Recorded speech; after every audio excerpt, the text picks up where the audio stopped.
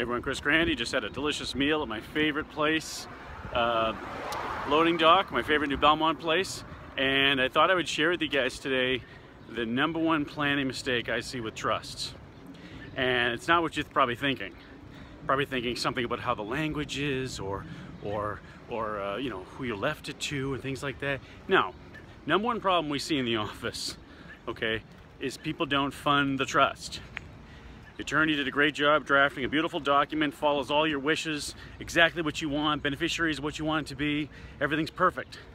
But 5 years later, there's still no assets in the trust. You didn't retitle your investment accounts, the house deed hasn't been titled to the trust, you haven't funded it. Now maybe that could have been the original attorney's fault, could have been whoever, but for the most part, it really lies with you. You should have done that.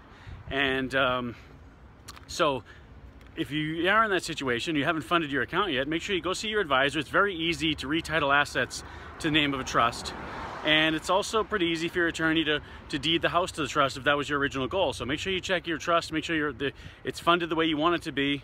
And I guess it's very important to have a legal checkup every few years as it is you visit your financial advisor. So make sure they're part of the same team. Might be helpful to you. Hope that's a helpful hint. Any questions, let me know. Thanks for watching.